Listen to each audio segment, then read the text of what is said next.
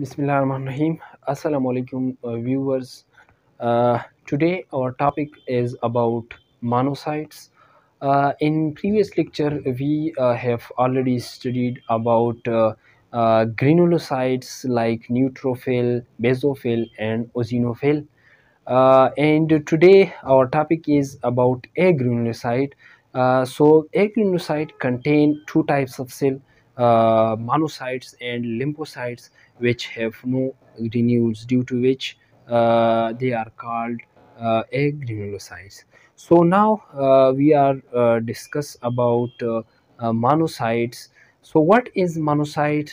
So you know about monocyte, that monocyte is a largest WBC in immune system, and basically they are produced in bone marrow.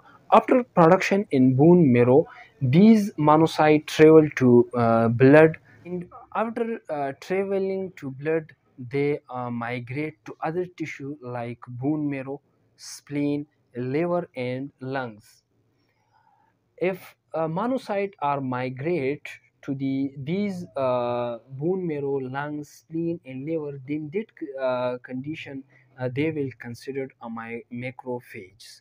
Okay, so now come to the lifespan of monocytes. That what is the lifespan of monocytes? So monocytes in circulation, the lifespan of monocyte is 24 hours.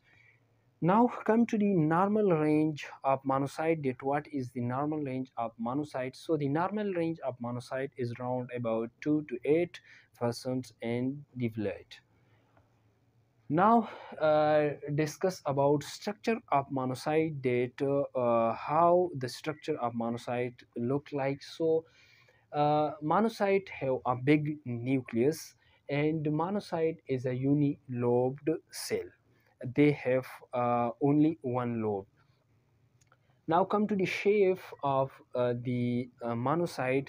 So monocyte are look like bean shape. So there is no granules in cytoplasm of monocyte.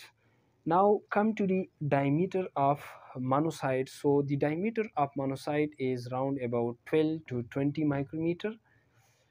After that come to the function, that what is the function of monocyte. So monocyte play a basic role in fight against bacteria infection, like fight against viruses, fight against parasites, and they also destroyed cancer cells in human body.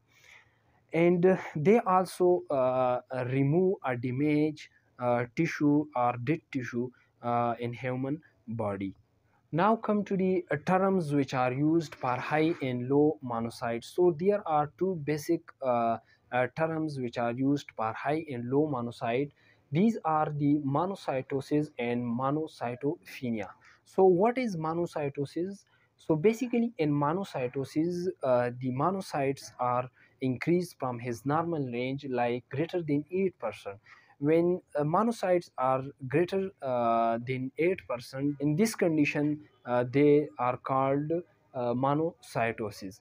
Now come to the causes of monocytosis, that what is the basic causes of monocytosis due to which monocytes are increased in our body. So the basic functions, the basic causes is a fungal infection. And fungal infection monocytosis occurring like in bacterial infection, viral infection, leukemia, parasitic infection. Also in stress condition, they are also increased from his normal range, and chronic infection and autoimmune disease. And the last one is sarcoidosis, is basically bacterial infection due to which monocytosis occur in human body. Now come to the second term, which are monocytopenia. So what is monocytopenia? When monocytes are decreased from his normal range, like smaller than 2%, then that condition they are called monocytopenia. So now come to the causes of monocyte, that what are the causes of monocyte due to which monocytopenia, due to which monocytes are decreased. So the basic cause of monocytopenia is chemotherapy. Chemotherapy is basically a combination of different drugs which are used for the cancerous participation. So this was just about monocytes, its normal range, along with its structure and the terms which are used for high and low monocytes. In next lecture, we will be discussed about other agranulocyte like lymphocyte and detail. So thank you. See you next.